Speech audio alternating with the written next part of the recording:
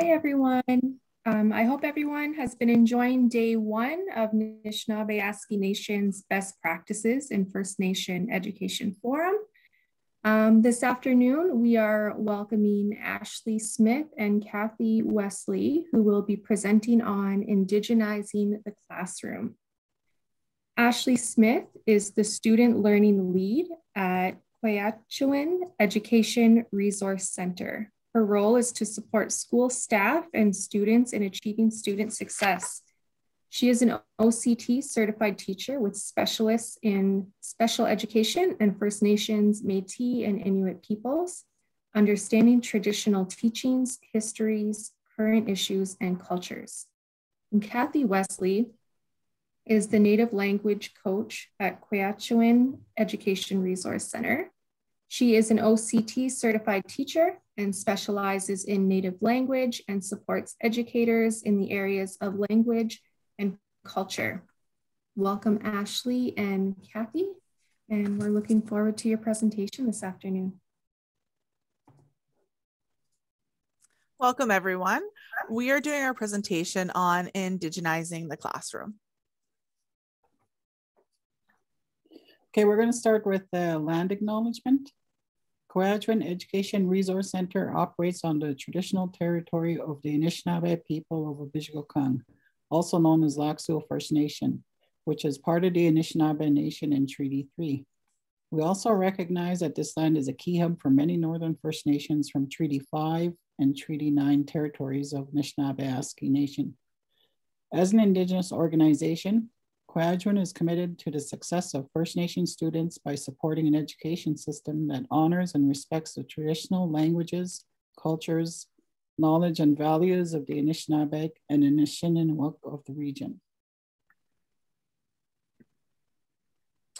So like Jessica introduced us, my name is Ashley Smith and I'm the Student Learning Lead at KIRK. KIRK is an Indigenous organization that supports language, culture, and school success.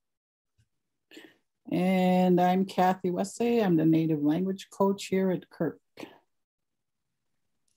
We'll just let you briefly look over our agenda. This is everything we're going to go over today, and the presentation will be available for you after today's presentation. The Truth and Reconciliation Commission released 94 recommendations to all levels of government. These are called the calls to action. As educators, there are a lot of things that we can do and a lot of changes we can make to help implement them. The Indigenizing recommendations in this presentation help towards indigenizing education through language, culture, and pedagogical approaches. We have provided a direct link to the calls to action in this slide for you. We're going to start with a brief historical overview. Residential schools were created to force Indigenous people into assimilation with the white culture. The Canadian government and churches forcibly took over 150,000 children from Indigenous communities and families. This is where the colonization of education started with the Indigenous population. Kathy is going to read a disturbing quote about why residential schools were created and so damaging to the Indigenous population. So this is a quote from John A. MacDonald. When the school is on the reserve, the child lives with its parents, who are savages. And though he may learn to read and write, his habits and training mode of thought are Indian. He is simply a savage who can read and write. It has been strongly impressed upon myself as head of the department that Indian children should be withdrawn as much as possible from their parental influence. And the only way to do that would be to put them in central training industrial schools where they will acquire the habits and modes of thought of white men. So this is a timeline that shows the residential school system. In 1830, that's when the residential schools started in Canada. And then by 1996, the last residential school in Canada closed. Today in 2022, many students still need to leave their reserves to attend high school, living at schools with accommodations on site or with a boarding family. An example of that would be my grandson and my youngest daughter. They had to leave the communities to attend high school in Sulakot. The education system and core curriculum used by most Ontario schools was created for the government and designed from a Western perspective. Although the curriculum now does include some Indigenous content, it does not mandate teachers to teach it. It does not prepare teachers to teach it, and it really lacks including Indigenous culture, history, worldview, and knowledge. So today we're going to talk about the decolonization of the education system. This quote describes decolonization as a process of undoing colonization practices. So within the educational context, this means confronting and challenging the colonizing practices that have influenced education in the past and which are still present today. So as I've been learning about decolonization, there's been a change in wording from decolonization to decolonizing education to indigenizing education. This change has come forth from Indigenous people who are taking back their sovereignty of their education practices and are using more empowering language to do so. One example of this is the shift from residential school survivors to residential school thrivers. So overall, this presentation is going to focus on the recentering of Indigenous ways of knowing, being, and doing. These are a few things to keep in mind as we go through the presentation. Teaching using Indigenous methods is necessary and appropriate as long as it does good with good intentions. These approaches to education we are proposing are good for all students. I want to make sure it is clear that it is not appropriate for non-Indigenous people to teach cultural practices, tell other people's stories, or try and influence students' beliefs. So first, we're going to look at ways you can try to indigenize your teaching methods. We need to get rid of the incorrect notion that colonial ways of teaching are better than Indigenous ways. So this involves an active mind shift because most of us were brought up in the colonial ways of learning. Teachers need to step out of their comfort zones and research and try Indigenous pedagogies and teachings. To indigenize your classroom is to be more inclusive, holistic, and reflective of Indigenous ways of teaching and learning. So the first pedagogical approach we are going to explore is hands-on learning. Western colonized curriculum has a teacher lecturing and the students listening. Hands-on learning is the opposite approach to learning, where the students are actively involved physically and mentally with their learning. Hands-on learning is when students learn something alongside of a teacher, a knowledge keeper, or an elder. It helps solidify learning concepts that may seem abstract, allowing another way for students to practice their learning in a concrete way. Most students enjoy hands-on learning, and it can be engaging for all students. Native language should be practiced in every subject. It provides an opportunity for students to practice their own language in authentic situations, not just in the native language classroom. This way, we can connect the learning directly to their language. We expect students to learn all these new terms and language in school. So in return, teachers can learn some native language vocabulary to incorporate native language into their students' learning. You can reach out to the native language teacher or community members to help you with your learning, with your language learning. There are also many webinars available. Language learning needs to be done during classes, activities, and events at the school, not just a one-time deal. Practicing language outside the classroom helps students create a sense of community with their native language speaking community members. One way to integrate language into the lessons is to use technology to teach language. This provides a great opportunity to work with the native language teacher to bring native language into the classroom authentically. Do not be afraid to learn alongside your students. It shows them you want to connect with them and their language. This is an example of how to use technology and native language in the classroom. After this presentation, you will get the slideshow and can try the Padlet we created that allows students to learn numbers in the language and listening to the recordings of how to pronounce the words. Bringing technology into learning can help students practice and learn at their own pace. First Nations people are an oral society. First Nations people passed along their knowledge, their teaching, guidance, and wisdom orally from generation to generation. Writing systems were introduced later, starting with missionaries and Indigenous peoples in the 1840s, who created syllabic writing systems to write the first Cree hymn books. In education, oral language is a critical component to learning in all subjects and in all grades. Focusing on teaching students through different modes of oral communication is a practice that was practiced long before colonial education. Storytelling is a big part of Indigenous communities. Many of the legends have a teaching in them, so they can be very valuable in your classroom. Make sure that if it is a community legend or a teaching, and you are not from there, that you bring someone in who is appropriate to tell the story. Take the time to find stories that align with your lessons and that align also with the community beliefs.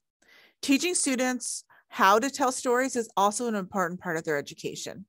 We need to create time and space for students to learn how to do storytelling, focusing on keeping generations sharing stories. We also have to teach students explicitly how to listen to stories, as active listening is a skill students will need throughout their whole lives. Talking circles are a great way for students and teachers to talk.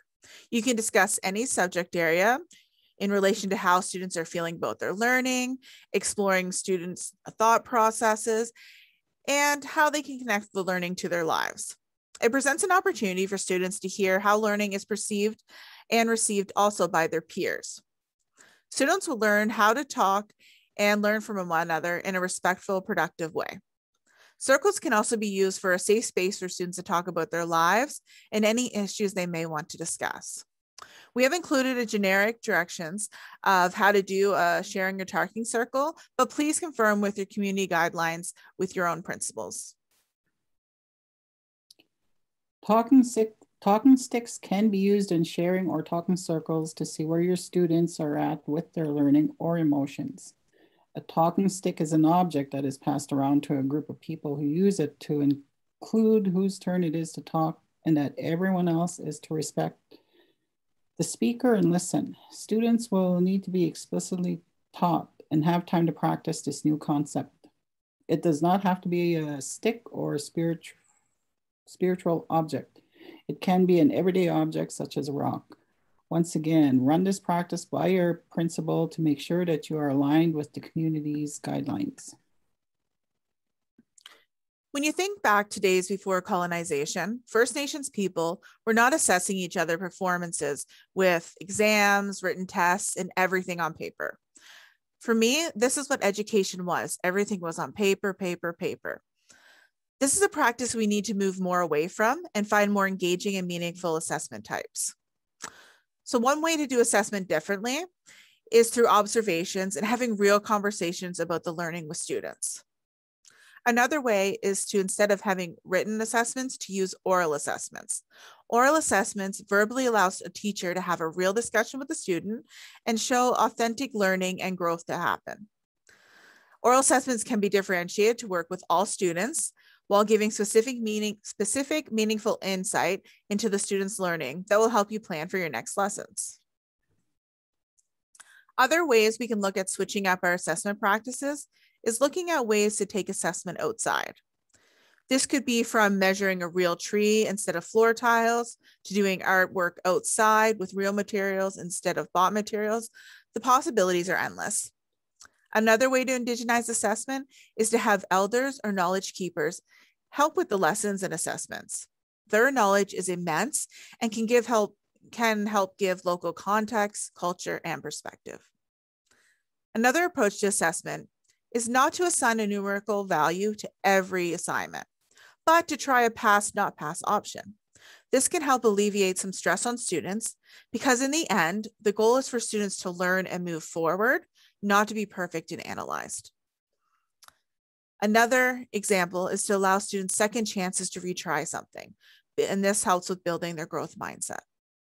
First Nations people did not grade someone on their rabbit snaring skills with a percentage, and if they failed, never taught them again if they didn't get it the first time. So we have lots we can learn from Indigenous practices. When First Nations people were hunting, fishing, and building, there were no formal measurement tools. Instead, they used things called personal reference or non-standard units of measurement.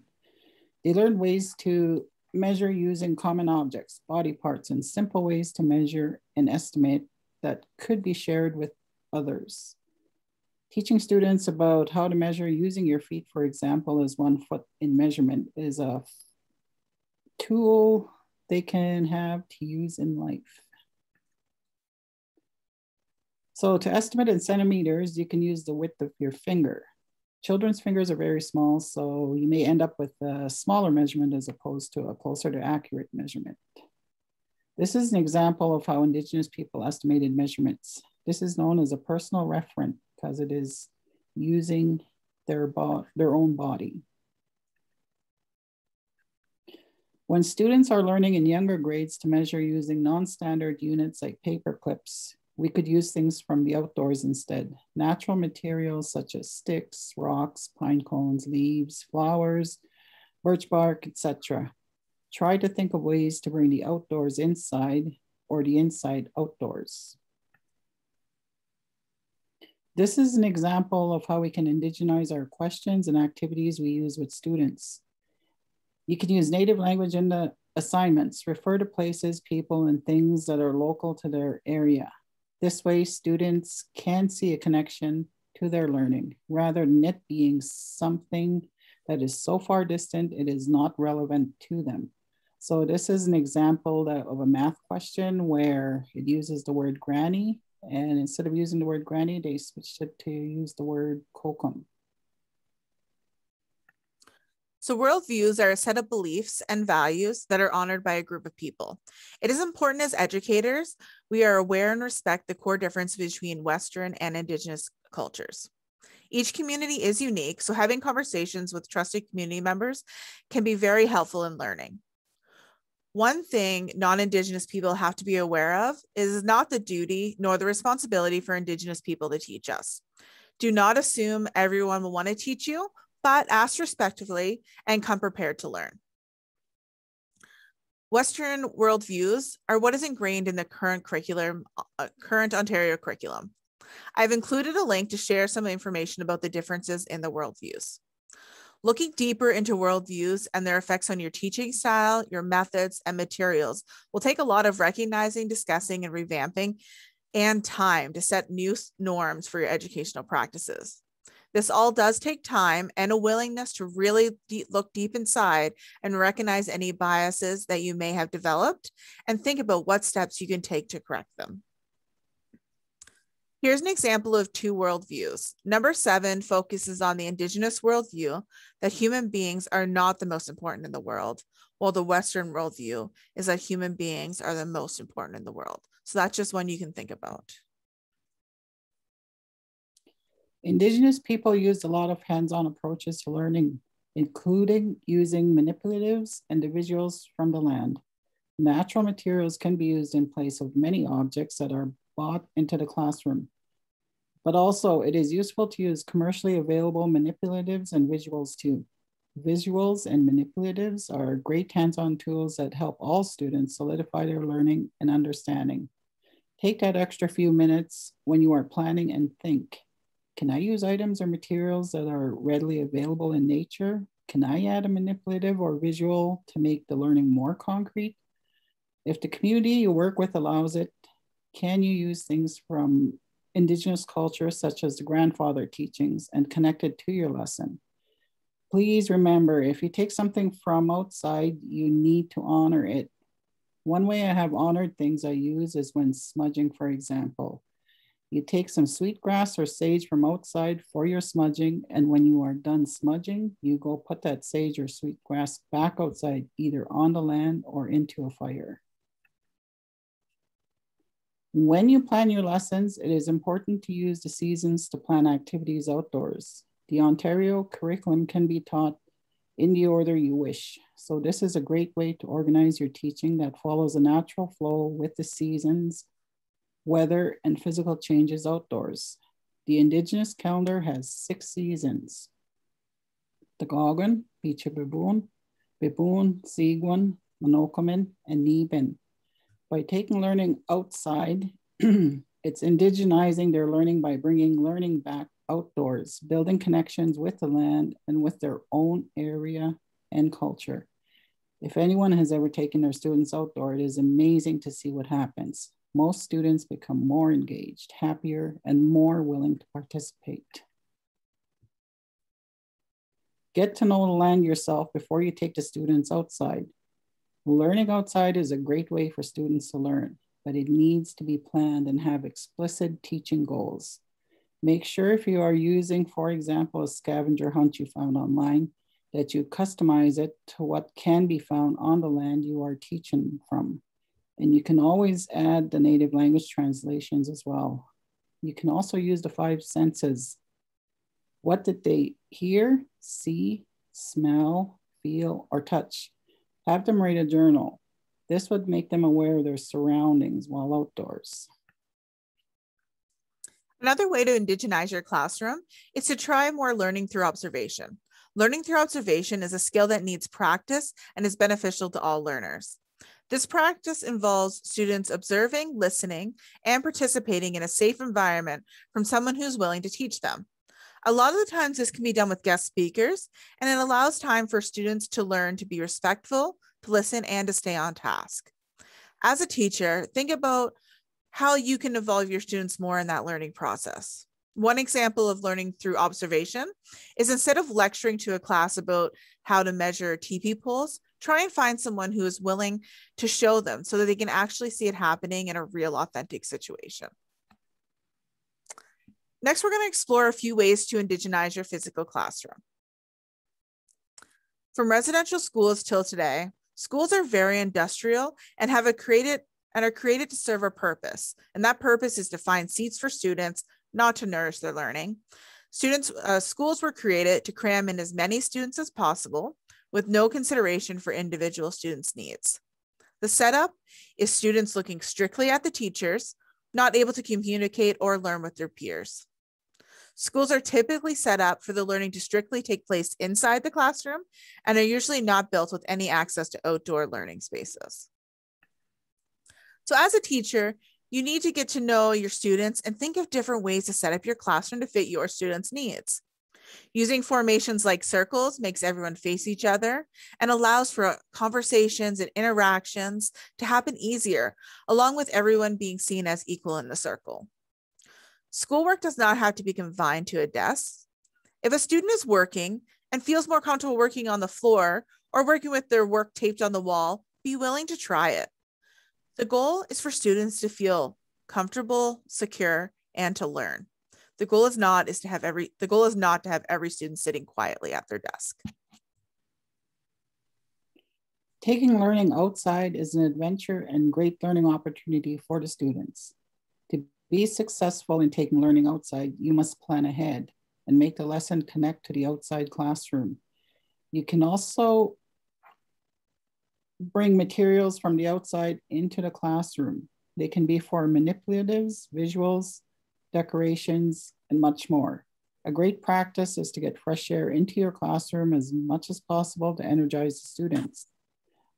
When you do take learning outside, consider bringing another class so students can bond with other students and learn from each other.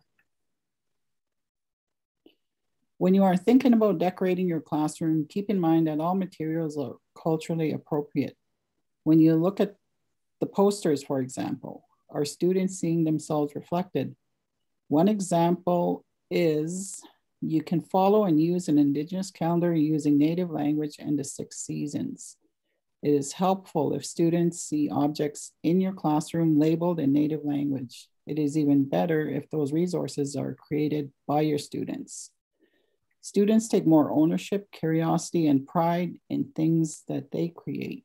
Remember to include all community activities and events in your classroom and make custom posters, bulletin boards, and activity spaces that are relevant to your students. Next, we're going to look at some ways to indigenize the Ontario curriculum. For some background, the Ontario curriculum is written by the government with their bias on history, especially when it comes to Indigenous matters. Curriculum was created so that each student had the same outcomes for learning, assimilating to each other. Most lessons in the Ontario curriculum do not include Indigenous content, and when they do, it's optional. This is an example where in the social studies curriculum, The teacher has the option of which community to learn about. It's an option, not mandatory, to include Indigenous communities. Now let's talk about hidden curriculum. In working towards Indigenizing the classroom, we have to recognize, confront, and make changes to practices that are everyday norms in our schools right now. Hidden curriculum refers to the lessons students learn about norms, values, and beliefs conveyed in the classroom and the social environment that are often not talked about or looked upon. These concepts enforce the colonized education system and are not challenged enough.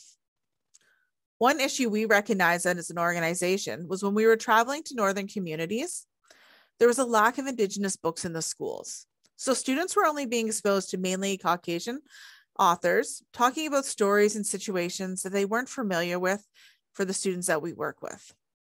At this point, we've sent up 3 full Indigenous libraries to the schools and continue to do this to help Indigenize the classrooms. So hidden curriculum affects all students and pushes their beliefs, meaning the governments, on a lot of topics, including cultural expectations, cultural values, and cultural perspectives. It not only pushes their beliefs, but also ignores or minimizes the other group's beliefs. A starting point for looking at and making some changes with the hidden curriculum is to go through all the curriculum and try to make connection to your students' lives and their realities with your lesson plans. Look at the cultural, regional, and personal interests of your students when planning your lessons. It would also be helpful to reach out to local knowledge keepers, elders, and people who are willing to help in your community. Please ask questions instead of assuming them, especially when it comes to local issues. Also, it's important to follow the community guidelines on how to thank someone once they do give you some help. This can include things as tobacco ties and offerings, and is something to ask your principal about. Indigenous communities have always learned by sharing their knowledge with each other, and with the colonial system, this created a barrier by allowing mostly just teachers in the classrooms, not valuable community members. Bringing community members into the schools reinforces to students that local knowledge, skills, and voices are essential in learning. It also can create a sense of community between the students and community members. Students will also appreciate listening to other people telling stories. The stories will always have a teaching in it. Here are a few important tips for bringing speakers into your classroom. First, provide space and opportunities for relationships with the community and Indigenous speakers. Be actively involved in your community and reach out for help. Next, make sure students understand how important community voices are. Validate that their teachings are very important and that you will be learning from them too. By bringing in guests, it reinforces the importance of community and that their knowledge and skills should be shared amongst the community with peers and through generations. Make sure that you check with the principal to see the protocols for giving gifts or thanks to guest speakers. Remember to be a learner amongst your students. It is good for them to see you learning and valuing their community's knowledge keepers. Bringing in guest speakers and helpers creates community relationships, and both parties benefit from the interactions. When we're thinking of ways to indigenize our classroom, we have to think about the materials in our classroom and what literature students are reading. Take a minute to think, does your classroom have Indigenous literature? We need to make some changes so that there are Indigenous authors of all genres in our classrooms. When choosing Indigenous literature, please confirm that it is culturally and regionally specific and culturally sound. A best practice when looking for Indigenous literature is looking to see if the author is Indigenous, the characters are authentic, and it showcases real ways of living for Indigenous people and their worldviews. The literature needs to include content from the past, the present, and the future, and Indigenous peoples, and the future of Indigenous people. And we need to also focus on the successes and the struggles. New Indigenous literature that focuses on current events and realities is great for students to connect with. It is important students see a reflection of themselves in their learning and reading. It helps strengthen their sense of identity. In Indigenizing the classroom, It is important to explicitly teach that Indigenous culture or people are not of the past, but are alive today and thriving, something that's not covered in the curriculum. At Kirk, we've curated a list of about 150 books so far that we have sent to communities, and we're willing to share that list if you contact us. We also created read aloud kits to go with those books. And we've also created 2 novel studies with Indigenous authors and created student and teacher guides to go along with them, with the blessings from the authors of, which are Wabinish Rice and Michael Hutchinson.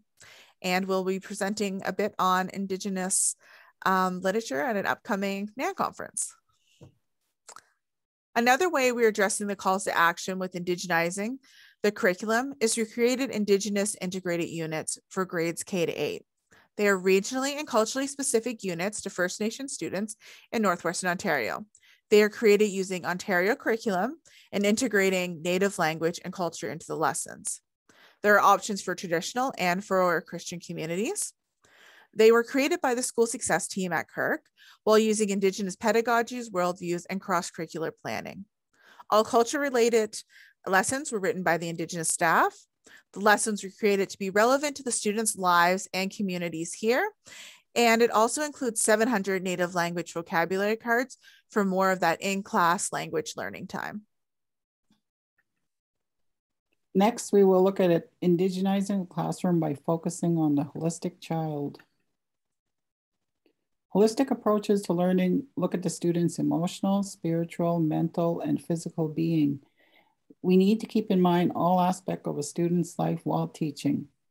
If a student is having a hard day struggling with emotions, it is better to talk to the student than to go get that curriculum outcome taught that day. In Indigenous culture, there is a strong emphasis on creating healthy, strong children while keeping all aspects of their being in the forefront. This can be achieved by creating a relationship with students so they feel comfortable talking about what is happening in their lives. Be conscious to check on their emotional state, and you can do this with a whole class check-in. That way it does not single certain students out. As teachers, we need to prioritize mental and emotional well-being over a test or an activity. There will always be more days to teach it. This can be accomplished by creating a safe and welcoming classroom where students are encouraged to ask questions and express their emotions. If students believe they are wanted and part of a community at school, it will help with their self-confidence and their sense of identity. You can work on incorporating time into your lessons for emotional reflection. Talk about what it feels like to struggle, to succeed, and what approaches work for each student to deal with emotions. It's a good time to have a class discussion and sharing circles. This all helps with their social emotional learning, which is also part of the Ontario curriculum now too. Next, we will look at how we can work on relationship building to help with indigenizing your practices. A big focus in Indigenous education is seeing the interconnectedness of the world around us. Students need to see connections between what they are learning and their world. Interdependence looks at all the ways that concepts come together to form identity, relationships, and meaning. And what that means in the classroom, as educators, we need to explicitly point out the connections. One way to create relationship building between students and their learning is through a concept called place-based education. It shows real-life examples in a setting students are familiar with, their own community. It focuses on the students' own community's unique history, environment, culture, economy, literature, and current events. Students generally are more interested in learning about something when they can see a clear connection to it. So as you're planning your lessons, think, how can I link this back to the community and their values, history, and culture? When talking about culture in a school, please do not make any assumptions that certain groups of students know or do not know the cultural teachings. Also, make sure assumptions are not made that every student who is Indigenous wants to learn traditional cultural practices. In residential schools, Indigenous people were forced to forget their culture, language, and ways of life in a very negative way. Make sure these practices are encouraged, accepted, and allow students to form their own identities at their own pace. In the Indigenous culture and practices, relationships are very important. Building teacher and student relationships is an important part of teaching and being culturally responsive. Positive relationships are vital in students being receptive to learning. Teachers need to get to know their students and understanding what knowledge they bring to the classroom. Get involved in extracurricular activities, community events, and taking the time to build relationships. Building trust in the education system comes from students having real, authentic relationships with their teachers, and teachers approaching this by looking holistically at the child. Students need to feel a sense of belonging in their community. As a teacher, you can look for opportunities to help out in the community, reach out to organizations and groups. Ask your students where they feel there are gaps with their attachment to the communities. Volunteering to help out can help ingrain students more into their community. Some examples are having students clean up a feast area for a hunters festival or invite elders into the classroom or outdoor settings to share community stories. The last place we're going to look at for relationship building is fostering connections between students. Students need to create relationships with each other, and all will be different. Taking time to do activities, sharing circles, and building trust will have students be more willing to communicate and participate. Students need to feel safe to share and have a classroom committed to learning, growing, and being there to support one another.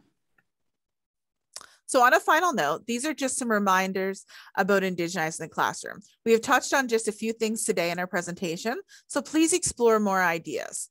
Indigenizing the classroom is an ongoing process. It confronts and challenges colonial ways, and sometimes will feel like a very heavy but necessary step that needs to be taken. Overall, Indigenizing the classroom is bringing back Indigenous ways of thinking, learning, and living. These practices will not only benefit Indigenous students, but all students, thus creating change in Canada.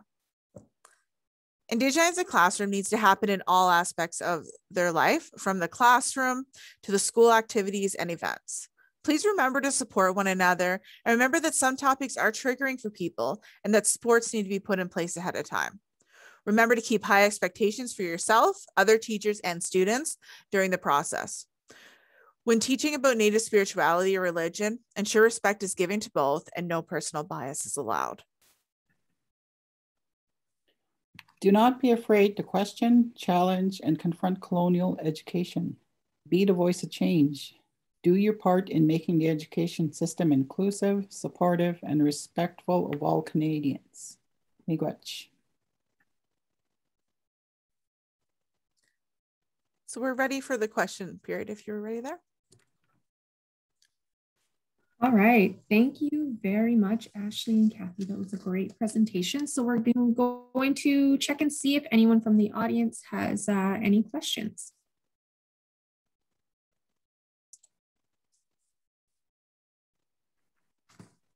Okay, so while we are on the Q&A, we do have, the first question is, where do I start with indigenizing my classroom? I can start with that. You could start by talking with community leaders to see what they would like to see in their schools. Changing the setting in the classroom, adding some Native visuals to your classroom is always a great start. Visuals could be posters, syllabics, art, paintings, anything that is appropriate to your community. Bringing in more language into the classroom, finding ways to bring it in daily would be a great place to start. And having an Indigenous library in your classroom is a great way for students to learn more about their own culture, or if they're non-Indigenous, to learn about another culture and the history of Canada. Great, and I do see there was a comment in the side chat. It says comment from Tara Constable. It says, I think we're making such great progress with this. Flexible seating options and kids moving around. COVID has made it so difficult. Seeing desks back in rows in my classroom was very hard for the last 2 years. I can't wait to get back to a new normal. Great, thanks so much. Yeah, it has been very challenging with COVID to make a lot of these things happen, but fingers crossed we're going in the right direction right now, that we'll be able to get back to making learning and the environment more accessible for all students. Oh, we do have some more questions coming. Have you seen a difference in students and the school when the school has brought in Indigenous literature, language, and resources? So have you seen a difference in the students in school when this is brought in? Yes, usually there is a difference with the students. What I've seen in the past when I was teaching too is, for example, when you bring a speaker in, like an Indigenous speaker, like the students just really get excited and they want to listen to what this person says. And even if they are going to be taken outdoors, like they get right excited. When I was teaching grade 7, 8, I brought in an Indigenous novel for our novel study. And it was amazing seeing the difference of how much they wanted to read the book. I would see them trying to like sneak it out to take it home to read it. So, you know, instead of waiting to read along with the class, because they could see themselves in the literature. They could see themselves in the situations. You know, they were talking about the ski-doos and going out into the bush. And that's not something they were reading in a lot of different novels. So they really found that personal connection, made it a lot easier for learning for them. That's great. There is another question here. Ooh, it says, how could I indigenize virtual learning? You can, for talking circles, there is a way to do those online. During my courses, we did them where we had like something that we would pass around and we would still do those same practices. It just takes some time to think about it. When you look at this, think, okay, how can I bring this onto virtual? It'll just take a little more work, but maybe Kathy has some ideas there. What I was thinking of too, like you can also show beading online, like how to make stuff. You can also do paintings, like a lot of people like to paint. You can also do that. And you can also even like bring an instrument on your Zoom session and maybe sing a song, make up a song in Ojibwe, play your guitar or whatever. A lot of these approaches can still be done online, like having, you know, guest speakers or elders in to share their knowledge. That can still be done online. We can still use the Indigenous literature. We can still have the different approaches, more of like the Indigenous worldviews than the Western worldviews. You can use the language over Zoom. So there's lots of different ways to still have it incorporated over virtual. This is great. I'm loving all these. I'm loving the Q&A. This is really good. So I guess we have time for another question. So the question is, how do I make sure that indigenizing practices are specific to the population that I am working with? Kathy, I'll let you take this one. You can get to know the community. I would get to know the community, and I'd also talk to community members. Like usually when you're new to a community, you want to get to know the people. So going out, talking to them and finding out what's going on in the community, the things that they do. You can also do some research, like, you know, about the community that you're going to. Like say if you're a new teacher, you're going out to a community somewhere, you can do some research on that community to find out some of the things they do. Sometimes communities post stuff online if they do. All right, great. I'm just checking if anyone else has any more questions. We're nearing the end now. All right, so that looks like that is it for Q&A, and it's perfect timing. And that was a great informative presentation. Thank you. We thank you guys so much for being a part of this, and we look forward to seeing you again at future NAN events and activities. Okay, so now I need to remind everyone to write down the code and enter it during our break that's coming up next. So the code word is tradition. We're gonna have a short break, but make sure that you get your codes entered in to be eligible for prizes on day 2. All right, enjoy your break. Thanks again, everyone, for joining us. Have a good afternoon.